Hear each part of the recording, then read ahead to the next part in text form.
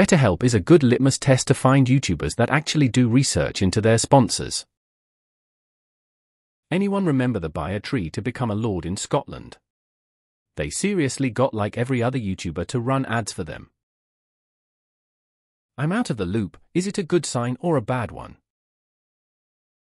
Most YouTube sponsors you see loads of are likely below average. Got to spend all that money on advertising instead of the product after all. For a non-American, BetterHelp felt a little too close to something you should be getting recommended your doctor rather than a YouTuber about.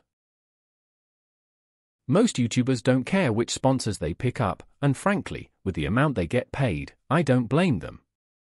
It sucks, but the solution is to use your own judgment to decide whether or not something is worth getting. That way, the only losers are the crappy companies like BetterHelp dishing out 5 figures for no return. And Manscaped. And basically any VPN. And Raid Shadow Legends. Come to think of it, Louis Rossmann is the only YouTuber I've ever watched who appears to do honest, ethical paid product reviews. If I wouldn't use it in my own repair shop, I wouldn't try to sell it to you guys. Anyone remember when and Reardon from How to Cook That, a channel that regularly talked about dodgy YouTube practices and debunked dangerous life hacks, shitty products, took a sponsorship deal from Temu? Deleted the vid but never acknowledged or responded to the backlash. That was a letdown. Do people actually watch the sponsor segments? I've always just skipped those. Who wants to watch that shit? And furthermore, do people actually consider whether or not a sponsor is any good, based solely on what a paid YouTuber is saying about them? Behind the Bastards has talked about how they don't get a lot of say in what ads they have to run. Robert is still obligated to read print for BetterHelp, despite being well aware of how shit they are. Best he can do is mock his sponsors when he kicks to ads. A lot of sponsorship comes from companies like Stitcher. There are also usually not clauses anymore where the sponsored can't badmouth the service off show. I have definitely heard hosts of podcasts talk shit about BetterHelp off air.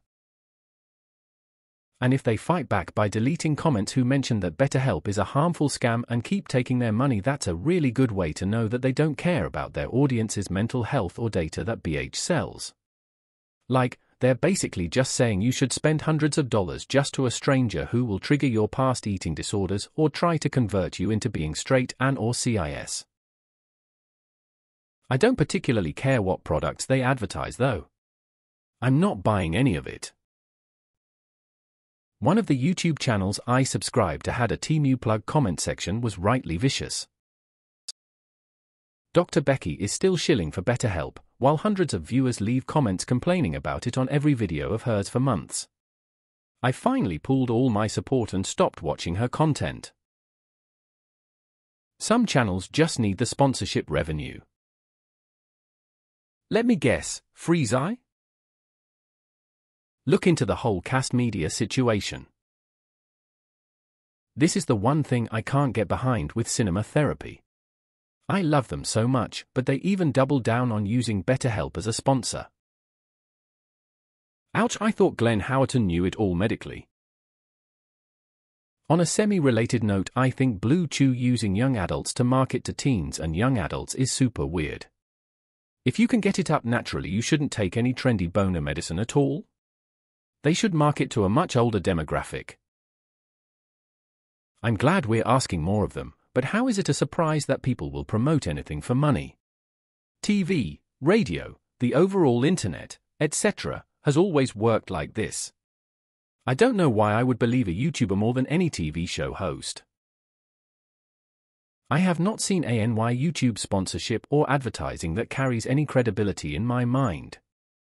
I especially hate certain popular YouTubers that do really crap jobs of telling the audience exactly how much of whatever service of product they are showcasing or reviewing is actually sponsored. Now that I think about it, I'm much more influenced by podcast sponsorship and advertising, but even so, there is a lot of low-quality crap out there. CinemaSins use it as a sponsor. I'm sure the guys mean well too. Odd that god-awful movies and the scathing atheist podcasts hosted by some frighteningly smart and principled people still advertise BetterHelp. I follow a pretty good Venezuelan YouTuber. He can advertise whatever he wants and they could pay like shit, but the USDs to VES conversion is exorbitant.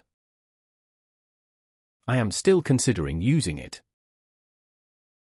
I use BetterHelp and my therapist is amazing, just like my former one. The app sucks, but that's my only complaint. I can't think of a single YouTuber that didn't at one point promote them. It's very disappointing. That's why I wouldn't sign up for any YouTuber recommendations. Unless it's directly tied to them, most of the time they turn out to be shady. Louis Rossmann and Rusethebos are one of the only few people who do honest sponsorships nowadays. Who watches the sponsor part anyway? Who gives a fuck? Go get paid. It's all skippable anyway, lol. Ruined best ever food review show for me. 100 agree. I was mad disappointed to see Death Battle plug them. Listen, I know what a shitty company BetterHelp is, but if they came to me offering 8K for a 2-minute ad read, you bet your ass I'm taking the bag.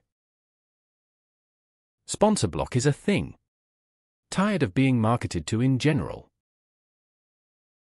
Yeah, my sister is a therapist who used to work for BetterHelp. She says it's probably the worst form of therapy possible, as it's weirdly anonymous, and just hard to work with.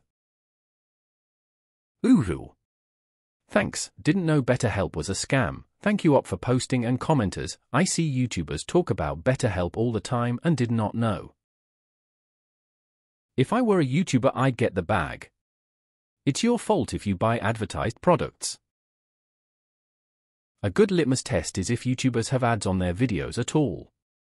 If there is a pre-roll and 2 mid-roll ads on a 10-minute video with 30 seconds of content, you're not worth my time. Also, they support Israel. It's a Zionist company. This company is boycotted by Palestinians and Palestinian supporters worldwide. Unfortunately, Smosh and Anthony Padilla both take them as a sponsor. I always wonder about Arab. I watched an honest review that said they didn't like it, but they could see people who would. As someone who likes water for water, it's not for me, but do all these YouTubers actually enjoy the product? I would have thought it would have been all those people promoting the Scottish land titles, since it was clearly fraudulent at face value without any investigation needed whatsoever. I love how Tom Scar goes overboard with his Surfshark VPN ads. And fucking Arab, I swear to God it's like I'm the only person that remembers those infomercials for kids with the cups that smell like fruit to trick them into drinking more water.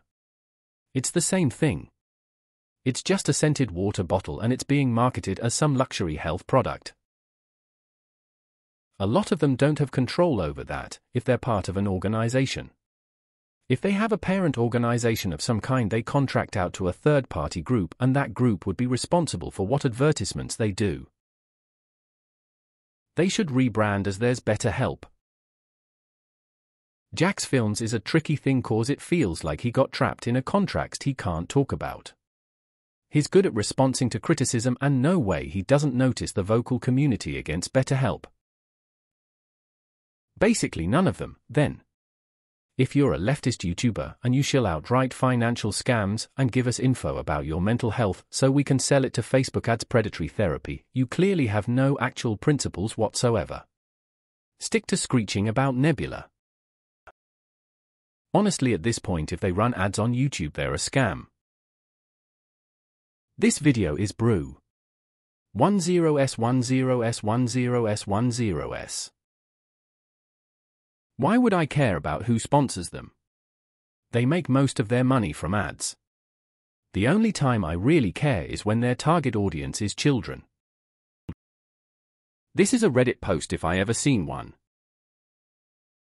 I'm looking at you, yes theory. Along with HelloFresh and Raycon. Oh no, Action Lab and Slow-Mo guys have failed the litmus test. Oh no, somebody tell Conan or tell Sona.